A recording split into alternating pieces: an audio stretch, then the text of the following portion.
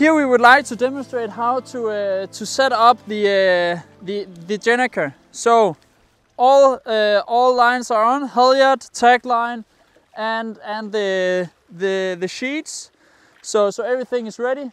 Now my dad will pull up the halyard, and I will just help it out of the float.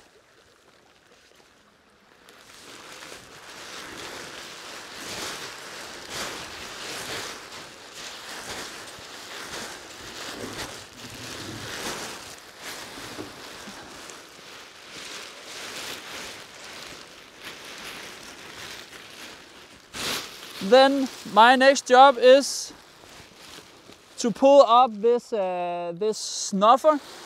So I have one line to pull it up, and then the other line will be to pull it back down when we have to take it down. So I basically just pull here, and then we will have the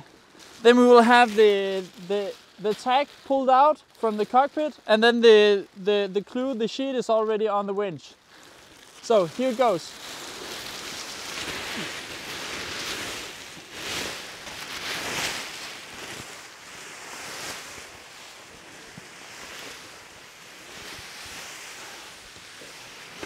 So now it's all the way in the top. Remember to attach this snuffer line on the inside of the windward sheet, so you will not have it on the inside and make it stuck.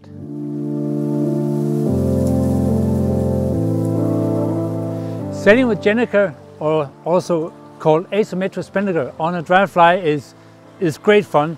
Don't be afraid of it. Always make sure, this is very, very important, always make sure you have enough free coastline, so enough water so you can bear off and you have time to take the Gennaker asymmetrical spinnaker down. This is probably the best advice at all I can give you. When you get too close to the coast and you get forced by some more wind and you have to luff up, everything gets messy. So as long as you are sure you have enough water to leeward, there is no problem. And when you're sailing, let's say, all sailing with Gennaker up to, let's say, 16 knots is no problem. If you have a luff, if you have a puff coming, don't luff up, but just bear away quickly, and the boat will depower immediately. But it's really great fun. If you're not used to Gennaker or spinnaker, just test it out in low winds, like 5 to 10 knots wind. As in Europe we say meters per second, between 4 and 8 meters per second, and you will have no problems. But it is really great fun because you don't have a spinnaker pole. The front of the spinnaker, the tack is on the bowsprit, and you're on a boat that is quite stable, so you don't have any rolling around. So actually, many people don't see it like this. The asymmetric spinnaker is basically like a Gennaker, like a Genoa or a jib, because you only have one sheet. And so it really is fun, but test it out in light conditions, and with a bit more wind, it is really, really fun. And of course, if you want to test it in more wind, make sure that your crew and the helmsman is ready to react quickly, to bear off and to let go of the sheet, of course. So, but it's great fun. I can only recommend it. We have great fun with it. Jibing with the spinnaker is very easy, but you have to do it right. To make a nice jibe, make sure to jibe slowly. Many people are jibe too fast, but just jibe slow. Just go downwind slow and keep it downwind without jibing the main. So we always pull over, jibe and pull over the Gennaker before the main swaps over. So Peter and I will show you how it is. So make sure that the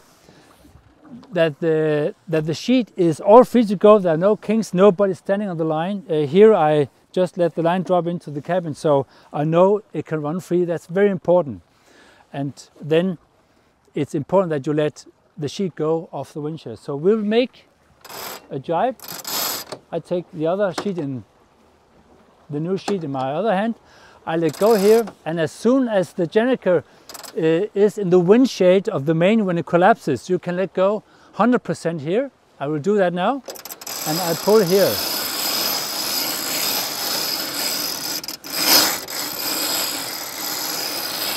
Now I have the foot of the sail about 3 meters on the new side, and it's easy. And now the main comes over,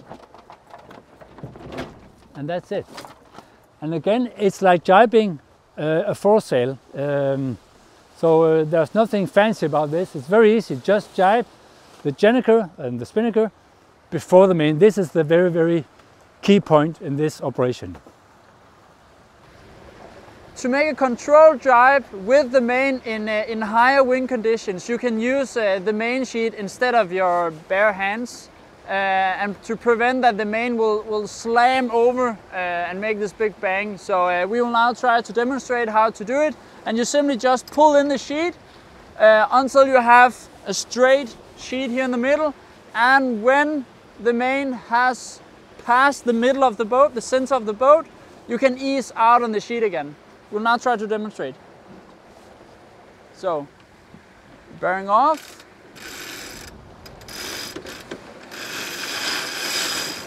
Pulling the Gennaker over. I pull in the main sheet. As we come around, it has now crossed the center of the boat, and you can ease out on the sheet again. And there you go. Then you maybe just have to pull a little bit in your hand here to make the mainsail come all the way over. On the Dragonfly 28, the 32 and the 40, we have an extra trim option on the Gennaker. So we basically are able to pull the Gennaker out of shelter of the main to windward side of the boat. So we would now like to show you how to do this, and we're using the barberhaul line to pull it out to windward. So I'll just go over and take it off. So you can see the barberhaul line runs all the way to the bow in a block over here, so you're able to use it on the Gennaker. Take it off here, and as you can see, the Gennaker sheet is pulled all the way down, so it runs straight back to the cockpit. I take the barberhaul line in front of the forestay, and I simply just attach it to the tack here of the Gennaker. So it's easy to set up, and if you also want to use the port side, you just take the port barberhaul from here and also attach it to the tack.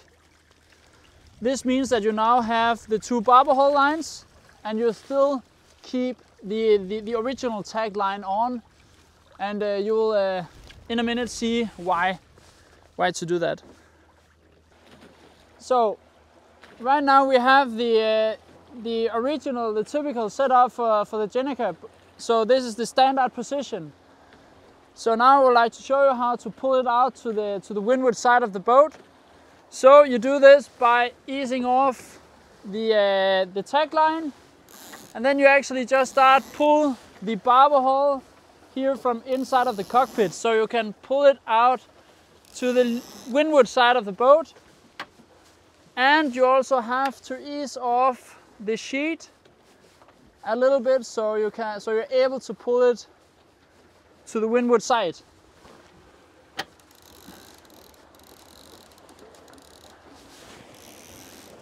So now the tag line, the original tag line on the bowsprit, is all loose. Now it's just about easing off the sheet. So now you can see you have it all the way to the windward side of the boat, out of shelter of the main. So you have, so the Gennaker is able to catch the wind on the windward side. It's very nice to use when you have to go through a channel, or if you have to point directly to a waypoint dead downwind. When sailing with the Gennaker like this, we have a true wind angle of approximately 160 and 170 degrees. To jibe with the Gennaker like this, you simply just ease off the barberhaul and you pull back the Gennaker to the center, again back to the bowsprit.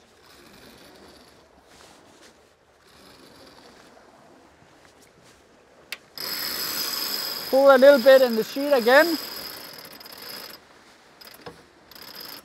Now we just have to go a little bit closer to the wind to have some wind in the Gennaker, like this.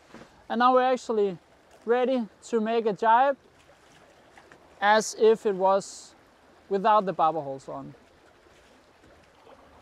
To take the spinnaker down, it's also important to do it right. So when you take the spinnaker down, go downwind, not so you jibe, but go almost downwind, so you lose air in the spinnaker.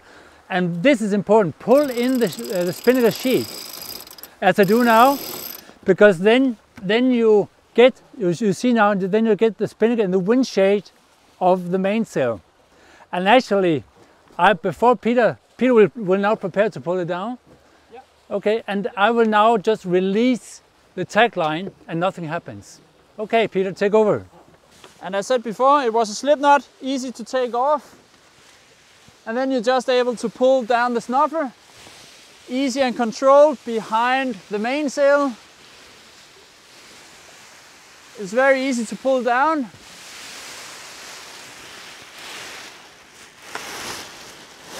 Make sure to step aside so you don't come inside the snuffer, but that, I think that is clear.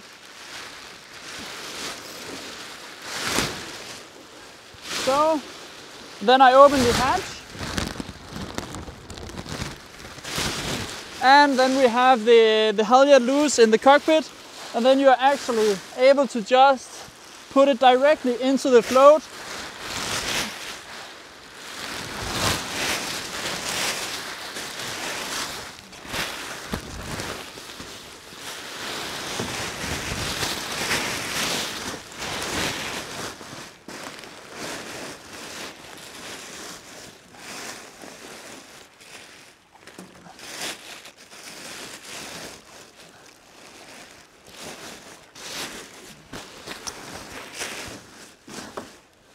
So, before closing the hatch, please take off halyards, the sheet and the tack line before closing, otherwise you will experience water coming into the hatch even though you have tried to close it.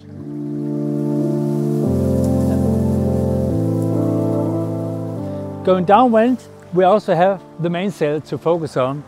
So as you see here behind me, we have this preventer, this you can call it extra main sheet system. This is always on our boats, on the Dragonfly boats. So there's one on the port side, one on the starboard side. So going downwind, put on the preventer in where the main sheet is. So you have a pulley system to pull down to control the ropes in the mainsail. Otherwise the mainsail would twist too much. We don't have a kicker here like a monohull, because this would never hold. The boom will break immediately if we put on a kicker here. So you can sheet out so the mainsail touches the side stay, the back stay, or the shrouds, you can say, and then put on the boomer system and pull in the main sheet a bit, and then you have the mainsail fully in control at all times going downwind.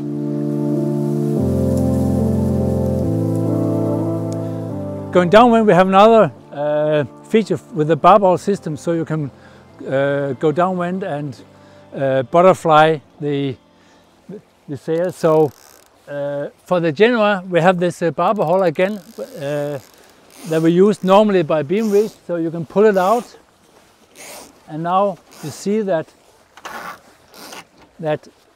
yeah. So now we have butterfly on the head sail, and we don't need a spinnaker pole to do this. Now this is nice calm conditions, but if you have also wavy conditions, it's this way you can downwind, set the sails hard down, and the sails are very nice in control at all times. So this is a safe and fun way to go downwind with the boomerang on the mainsail and the barberhaul system on the Gennaker. They are ready for this way downwind.